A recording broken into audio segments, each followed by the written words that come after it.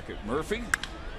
And a high, deep drive to left field and gone. Michael has hit the ball hard all 4 times tonight.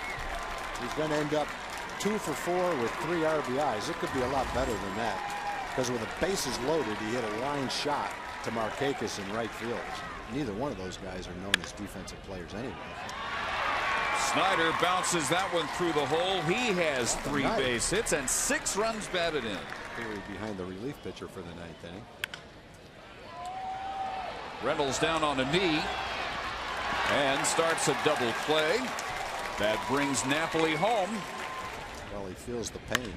Look at this. Down the right field line and fair by a foot. As Elvis Andrus has his 3rd hit, his 2nd double in this lineup. Or was way out to center field. A 2-run blast. Number 10 for Josh Hamilton. Oh, Neffy's sitting on the bench going, hey, save some of these for tomorrow.